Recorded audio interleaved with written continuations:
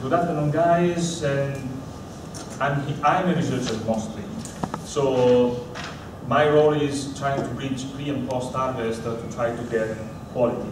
And today we are talking about export, and we are talking about personal maturity, as I consider a very important part of growing any kind of fruit, for the simple reason that we need to deliver to the consumer. Like Marcel said, we need to know what are the people we try to sell, and everybody, they want consistency in high quality. So that means, for many things, harvest timing and understand how the variability is in the trees, in the orchard, spatial, and all of that. So this, we tried a bit of research, and we are using currently at DEPI or wherever will be later, this machine. Most of you guys probably already saw it, but this is a new technology that correlates with fruit maturity. So with this one we are able to actually measure fruit maturity, and this is a part of what our research and my research specifically is doing lately, in trying to understand and figure out how to apply this technology to the different fruit, the different species, to try to understand when is the correct time, therefore making correlation between the kind of technology and the classical destructive method to make people understand when and how this technology can be used. And for export especially, it is very important to understand what is actually the level of maturity and how that develops and affects your quality later. So, if nobody actually saw this, this DA technology is a spectrometry, it's a sort of spectrometry in the near infrared, reads the chlorophyll content and correlates. It doesn't actually measure the fruit maturity, but correlates fruit maturity because it correlates with ethylene, and produces this IAD, that is an index, is a number that is correlated, as we said, with ethylene production from the fruit. So we put fruit in a jar, we get a lot of measurement through gas chromatography, and through that way we are able to create a correlation. This is the most important part. When we correlate the fruit with the ethylene production, ethylene is an hormone that is produced by the fruit when it starts ripening. So there is a moment when there is no production at all of ethylene. As you can see here, this was done on William. There is no production at all of ethylene at the bottom there, and then it starts with very small production, and then it goes up, and it's an exponential growth. This is what a fruit, when it ripens, usually does. It always is like that, and if it does produce ethylene at harvesting. And this is where we can actually act in trying to understand when the fruit is ready to be picked. And if you go back a bit, like I said, through this machinery we are able to correlate, and then we can correlate the number that this little portable, very nicely machine gives you out, and then you're able to figure out what actually has happened to that fruit along the entire chain. So to go a bit faster, we did some experiments on both Bartlett and the new variety, the Lania, to trying to figure out what is actually their classes of maturity, so that correlation when the ethylene production starts. And then we ended up having a very nice, interesting thing, measuring the level of maturity, the development of maturity in the field for both Pears, Lania, and William. So we took this machine in the field, we followed a certain number of fruit attached to the trees, and we ended up with these two nice curves. And there is one important thing that I didn't personally know, I never realized, when we were using normal destructive colors and all of those things, measurements in the field. But, see, both from here to here, and William does as well, there is a moment that is long, from 7 to 15 days, where the pear is not actually maturing. It's actually attached to the field, to the tree, and is doing things, but it's actually not increasing their maturity. So there is no production of ethylene, there is no any of those things. And this is a strange thing, and to me, I spoke with other researchers, because we didn't have this machine that is able actually to measure that. Nobody actually knew that. So this is quite new, and this is something that it could be investigated, because I do believe that those 2 weeks is the trick of where to actually get quality with everything else. Just fast through this one, through correlation of this machine, of this technology with the destructive methods. As you can see, they are with color and firmness, both the varieties were very nice, decent correlation. Just going fast, just to let you see there. Oh, it did say that it was not able to read well, didn't it? Anyway, okay, it didn't read this class. So we ended up through ethylene measurements and trying to figure out the different classes. And so you can see the classes we use, the 0, 1, 2, 3, is just a method for us to measure, to identify them. And that is the IAD. Remember I told you that I was doing an IAD number? And that shows the numbers that we choose to identify the different classes that we actually harvested them and figure out and follow them how it was doing.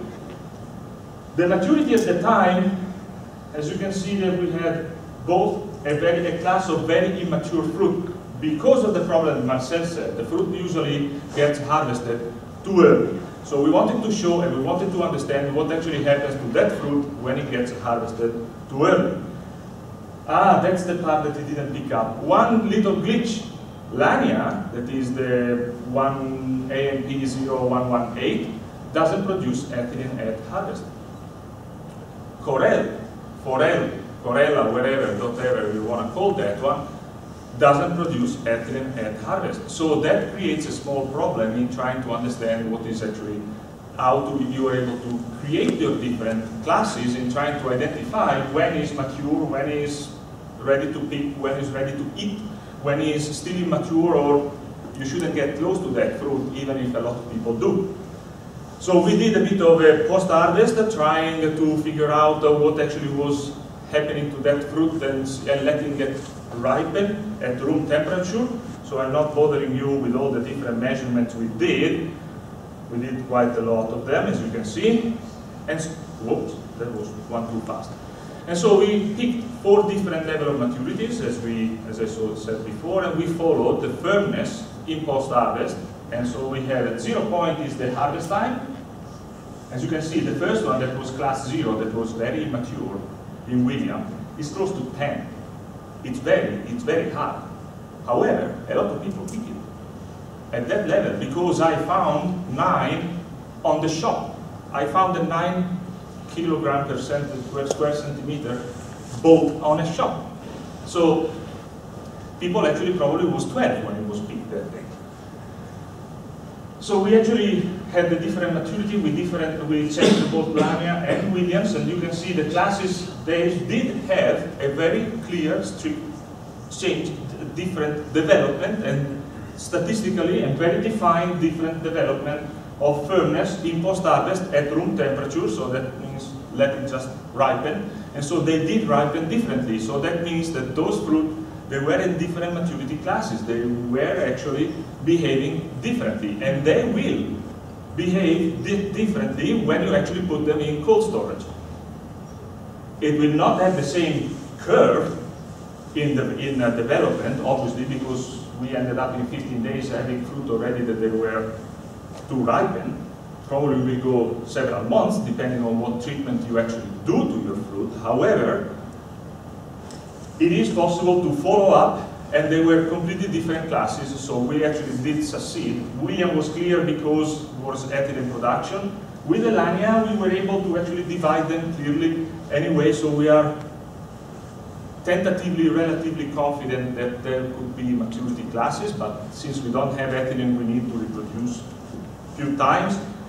Those dotted line is important because that is the firmness at which we started noticing post-harvest decay. So the fruit was actually too soft, was starting to create a decay. So it was just when it appeared. There were a lot of fruit that didn't, but at that level it appeared. So then we took a cut and we said, below this one it shouldn't be actually even commercialized. Now, when we attached the DA, so the number that this machine gave out, and we take the same line, and that is our bottom line. You see, this is helpful because you can try and predict. If you have the development, and we can do it, and we can monitor, and this can be monitoring even during cold storage. If you have the development, the curve of development of maturity of your fruit, and you know what is your bottom line, that could be when it's not commercialized anymore, or what your consumer wants, what your client wants, the level when you know the number that your client wants, you take your bottom line, and you can start predicting when your fruit and what your fruit is doing according to that. That is the beauty of this small machine, that is not only telling you the maturity, is actually telling you that once you know the maturity of your fruit, you are able to always go in and identify what that fruit is in relationship to what your client wants.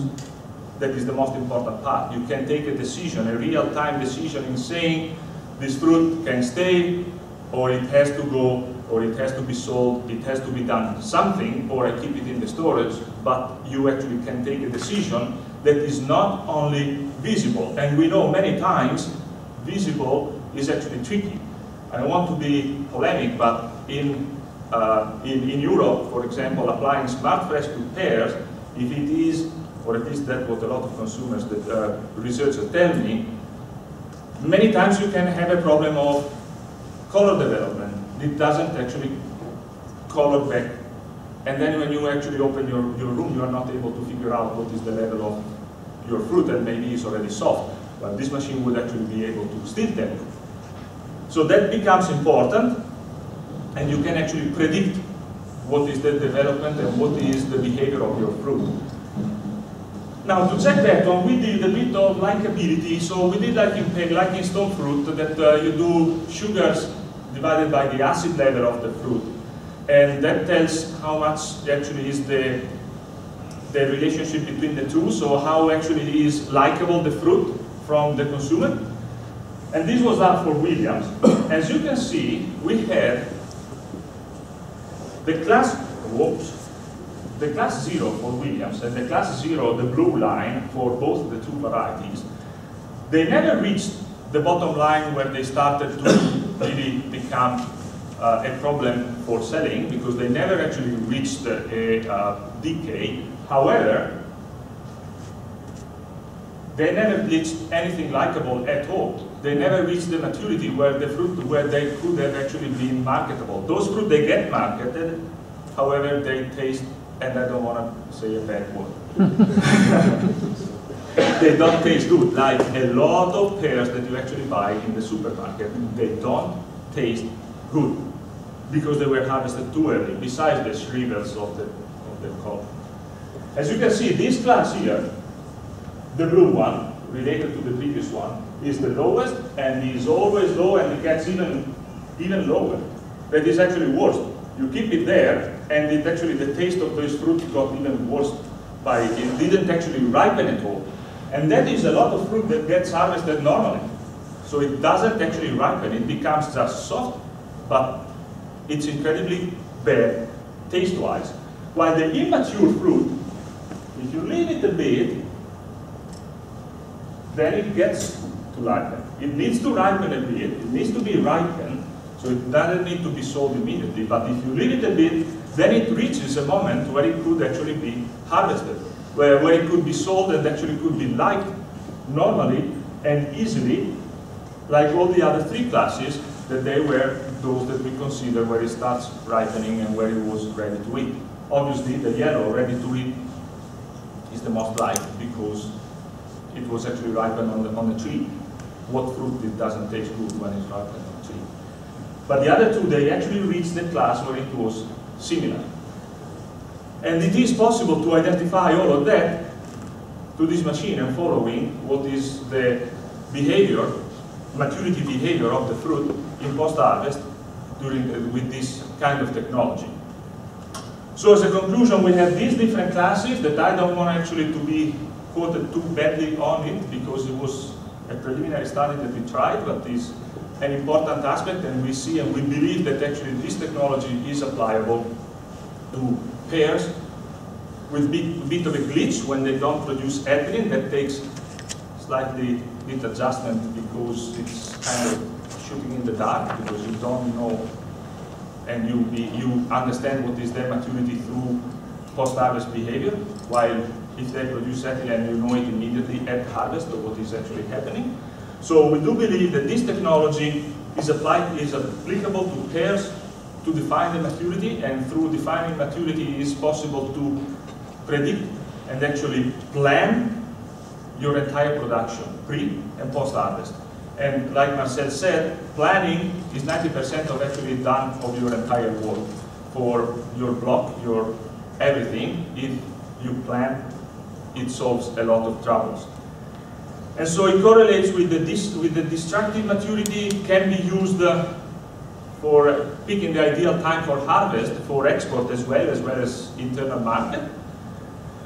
And we can, a lot of pre and post-harvest protocols can be based on this technology. They could and should be, on my opinion, but that is biased between brackets because I'm the researcher and I really would like, but I do believe that the growers and consumers would actually really gain a lot in redrawing protocols based on a technology that actually allows you to do real-time decision on them. And obviously there is always more research necessary to tweak and make sure that things, they actually go as they are always supposed to when the theory does. And that's more or less it. If someone has any questions, if we do have any time left? Okay.